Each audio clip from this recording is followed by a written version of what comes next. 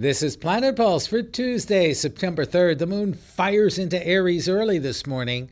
I'm Jeff Jower. And I'm Rick Levine. It fires into Aries early this morning. It fires in Aries once it's in Aries as it joins Uranus, the planet of lightning.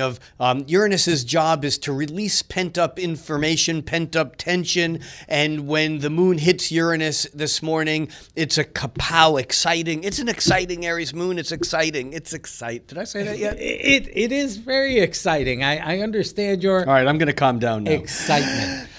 And the Moon-Uranus conjunction, although it can certainly indicate the excitement of freshness and newness and discovery, which are associated both with the sign Aries and with the planet Uranus, the moon then is going to quickly move on midday to a tense 90-degree square with Pluto, which is anything. It's exciting if you like a good gulag story, because Pluto is about containment, confinement. So we've got a pretty intense morning with a powerful thrust of freedom first, followed by a high degree of control, manipulation, and accountability. Second. It's an interesting move from one to the other, and yet this is descriptive of the move that we're doing with the Uranus-Pluto square that's with us for years now, and Uranus right now gets hit first, meaning that whatever planet hits or aspects Uranus then aspects Pluto, and I think you're right, Jeff. What this means is that first we have the sense of freedom, the exhilaration, the Arab Spring, which was a Uranian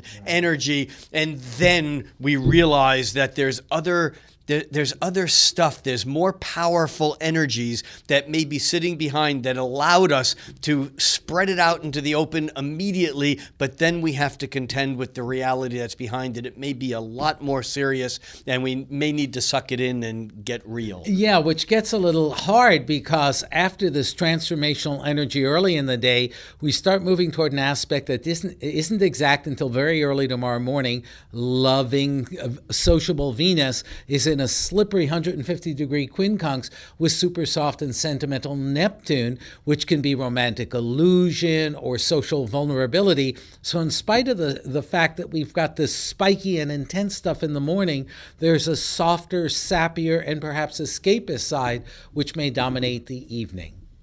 I'm Jeff Jower. Aw, I love you, man. Aw.